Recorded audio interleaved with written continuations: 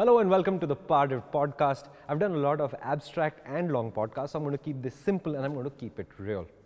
This time I'm talking about 5 things that you can do to your motorcycle which will dramatically improve your motorcycle experience.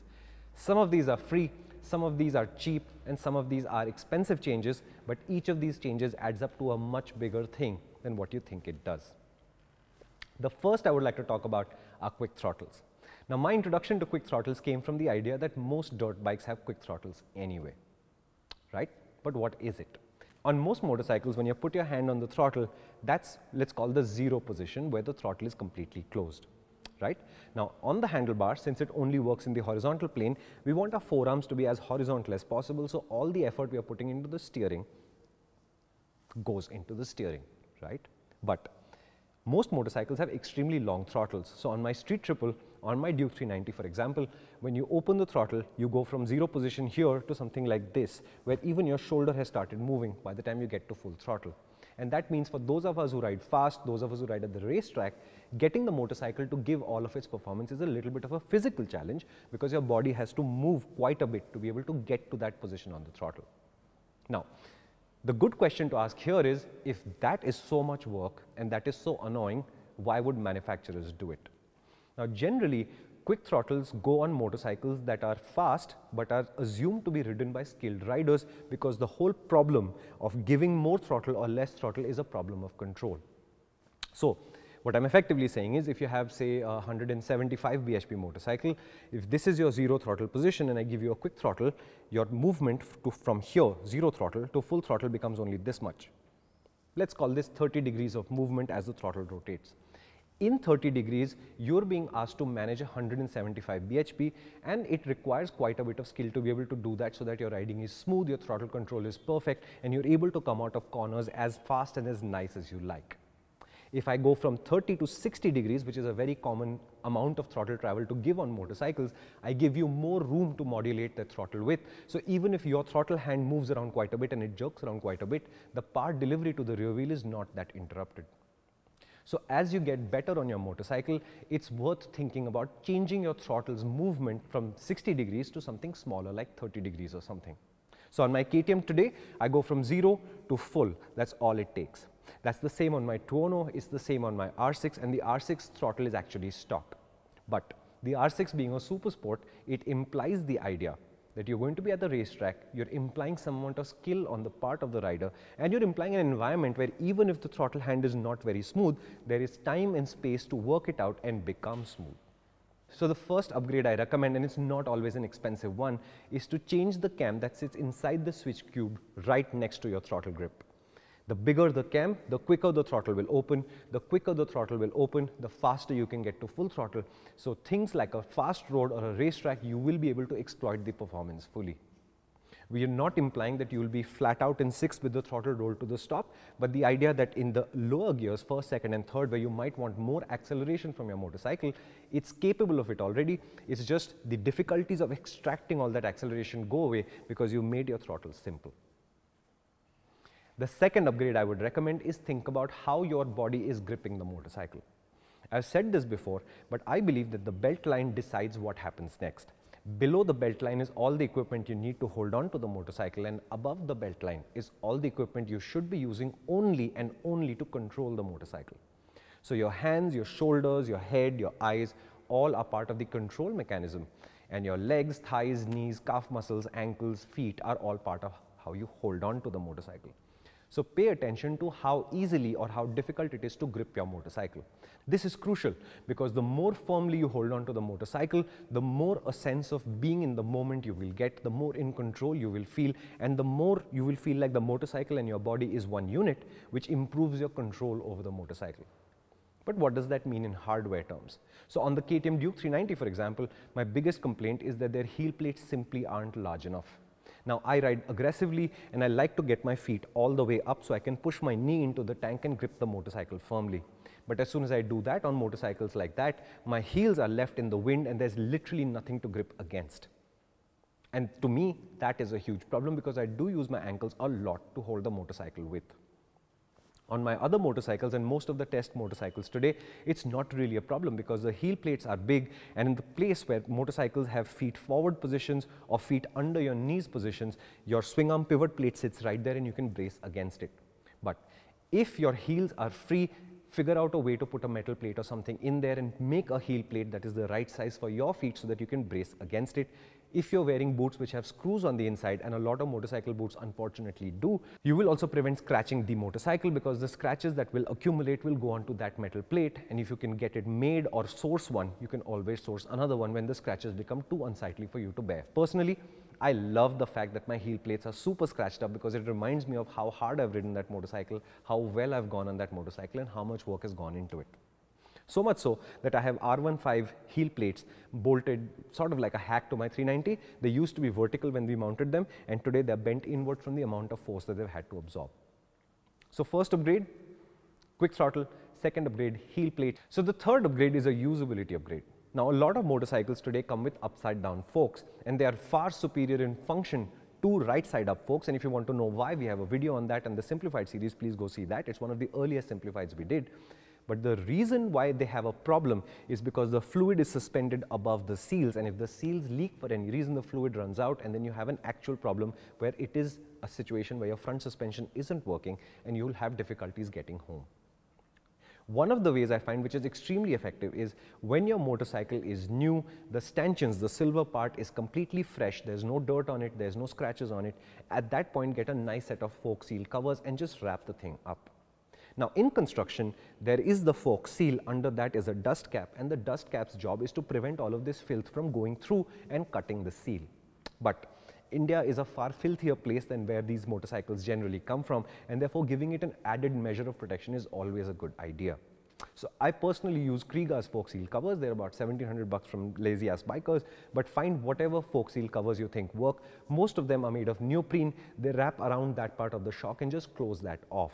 And remember, when you sit down on the motorcycle, when your weight arrives, the fork will compress further, which means the amount of travel exposed is a lot less.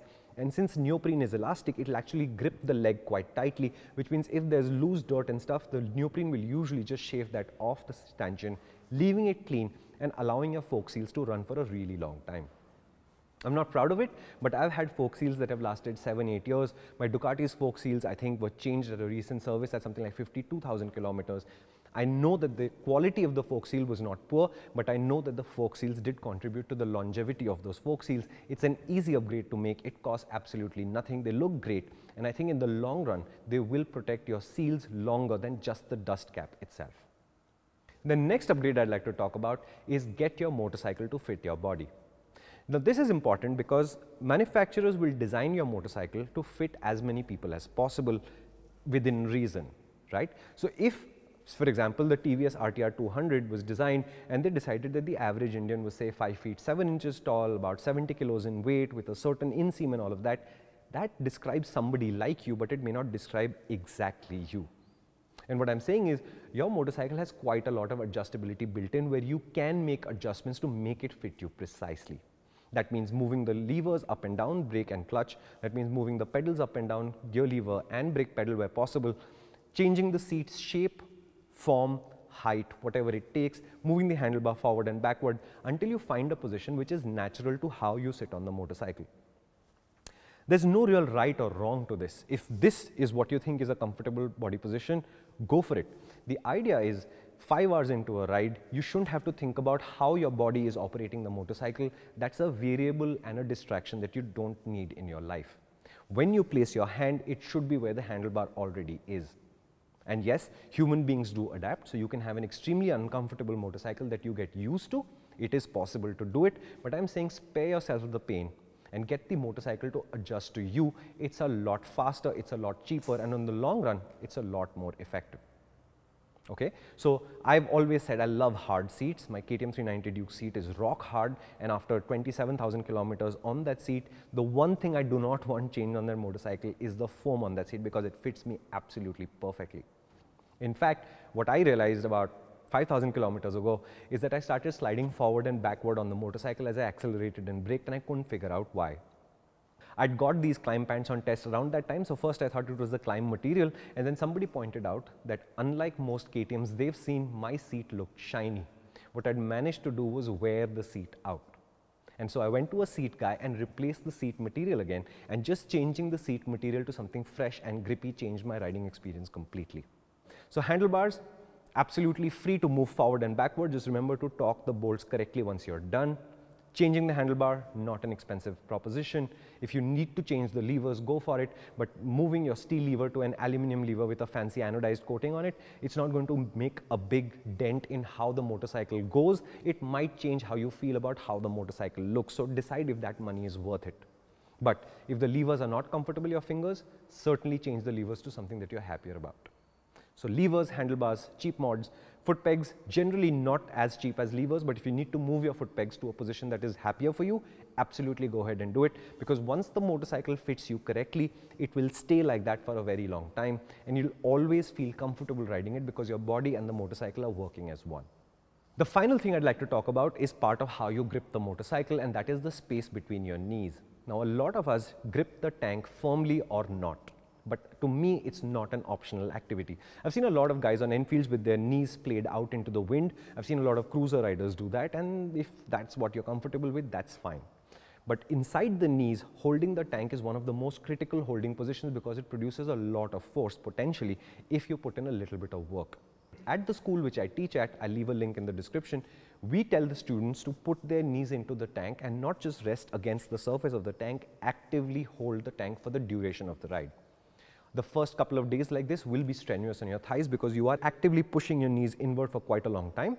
But once you get used to it, you no longer have to think about it. You brace your core a little bit, your knees go in, but your sense of being locked into the motorcycle and feeling what it's doing is a much stronger thing. But the problem is that most tanks are coated in paint, and paint is usually coated in polish, and polish, fabric, when they slide against each other, there's not a lot of friction going on, so the grip levels are low. I'm saying that's an important place to figure out a solution. On my KTM, I've used bathroom tape, which is dirt cheap. You buy it off Amazon. It's the tape that you'd put on the floor of a shower or something like that. Put that tape, make a nice pattern. What I've learned about shower tape is the adhesive at the back of this tape and the tape itself don't expand at the same rate as they heat up. So don't cut long strips because they'll start peeling off at the edges. Cut small strips, make an interesting pattern, and you'll immediately notice that the bike feels better between your legs. If you want to go the whole hog, there are brands like Storm Grip and TechSpec and all of these guys who make actual grip pads whose job is to improve how you grip the tank area, and many of them will have accessories, smaller grip things that will go other places on the motorcycle where your body makes contact with it. And the idea is you don't slide forward and backward under acceleration. When you're going to hang off and you're trying to turn, you will be locked into a position on the motorcycle and you won't have to do much. And remember, the idea of motorcycling always is if I can achieve the same result with less amount of effort now, then I can ride that motorcycle for longer without getting tired.